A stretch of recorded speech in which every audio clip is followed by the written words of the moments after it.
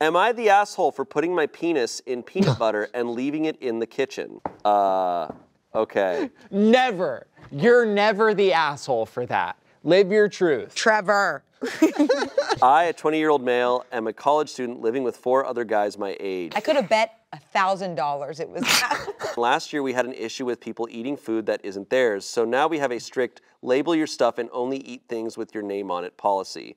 My girlfriend and I like to get a bit frisky in the bedroom, and a few nights ago, I dipped my penis in peanut butter and she licked it off. Afterwards, I closed it and returned it to my kitchen cupboard. Note that it had a huge peanut butter dilemma label on it, so it was clear that it belonged to me. One of my roommates told me yesterday, oh, by the way, I had some of your peanut butter. He sees my visibly shocked reaction and asks what's up. Am I the asshole? No, he's not. Like, I get it's just some peanut butter, be like, hey, can I like borrow your peanut butter? Is that cool? To which he would say, no, I f***ed it. Don't have any.